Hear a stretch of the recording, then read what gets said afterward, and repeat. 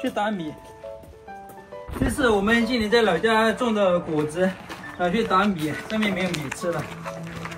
这样的果子打出来的米特别的香，特别是那米汤好好喝呀，是不是？对，那个米汤特别粘稠。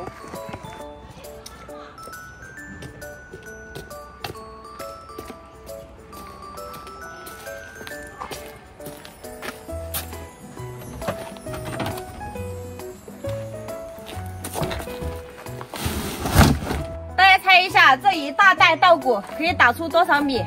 其他的就是一些糠用来喂鸡。打出多少米，一会儿就知道了。走了，李静。出发。咱们想一下。到了打米的地方，还挺重的。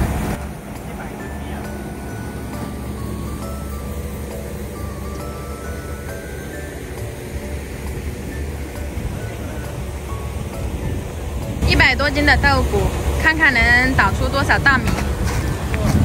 大米啊！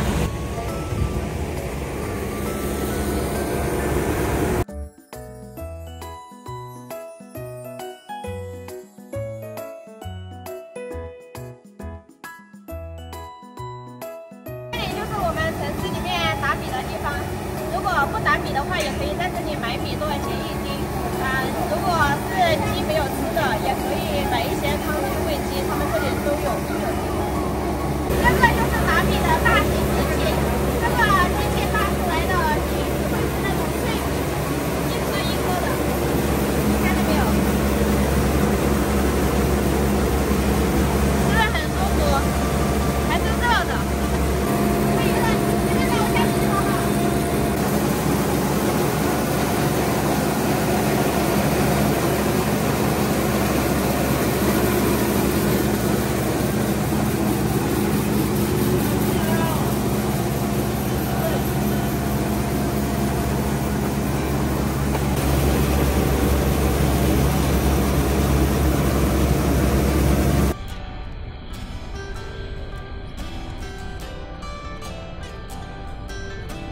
哇，小猫咪，喵，太可爱了吧！妈妈，太贵了，放回去吧。跟猫儿长得有点像。喵喵。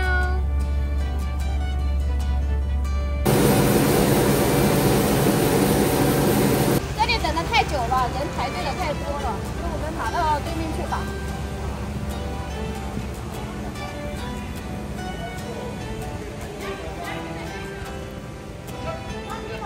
拿到这边直接打了，这边人太多了。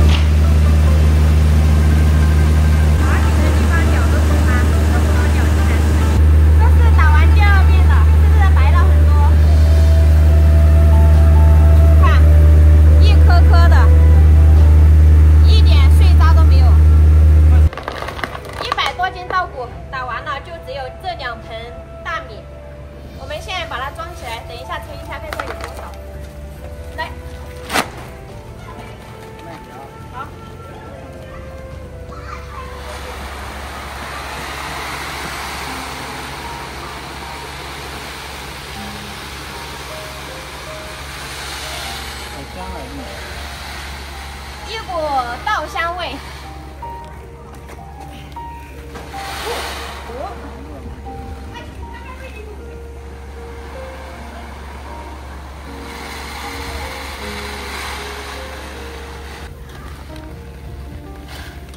好，完了。看一下多少斤？59斤。100多斤稻谷打出来59斤大米。这个就是味精的糠，把它打开，装在我们自己的袋子里面。这个糠拿去给姐姐喂鸡，我们鸡不吃。主要是我们的鸡吃的那些蔬菜太多了，姐姐那边没有蔬菜。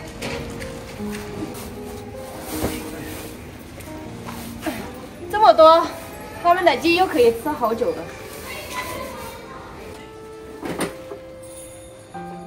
38斤，100斤一只手，50多斤一只手，30多斤。买一次10块钱。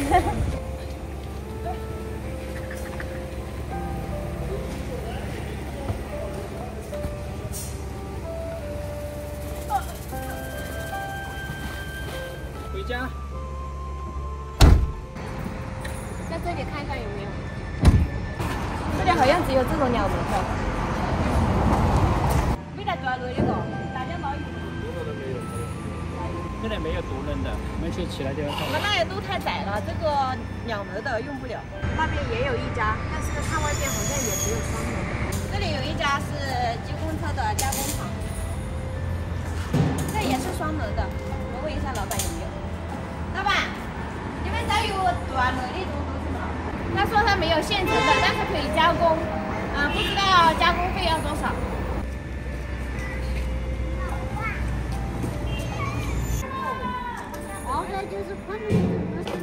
有看啊，老板，这种。我们做的不是他们。我们需要的就是这种，但是老板说他做不出来。我们问了好几家都没有，因为我们这里的话，差不多都是公布的，都是用的那种双轮，独轮的话这些没有，除了加工，但是加工费用非常的贵所以我们想了一下，到时候看一下能不能在网上买。如果在网上买的话，可以就直接在网上买吧，这个现成是没有的。好了，现在我们又到山上了，把这袋米给扛下去。可惜机公车没有买到，要是机公车买到了的话，这个米就可以放在机公车里面拉下去。没事儿，在网上买。对，我们在网上看一下那个机公车，适合了之后我们就可以买了。主要是我们的路太窄了，不然的话就可以买2轮了。对，扛得动不？有点重啊，不好扛。50多斤。哎呀，扛得动不？轻松拿捏。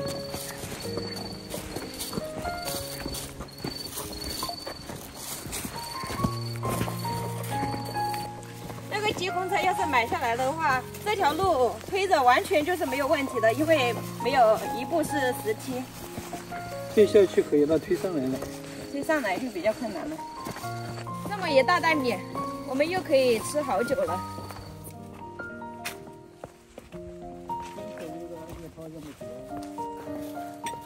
白天去的，晚上回来。旺仔一直在上面等着我们回来。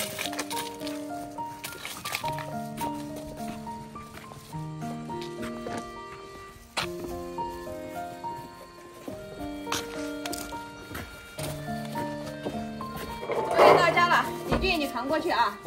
把米放到老房子那边，因为我们经常煮饭都是在那边煮。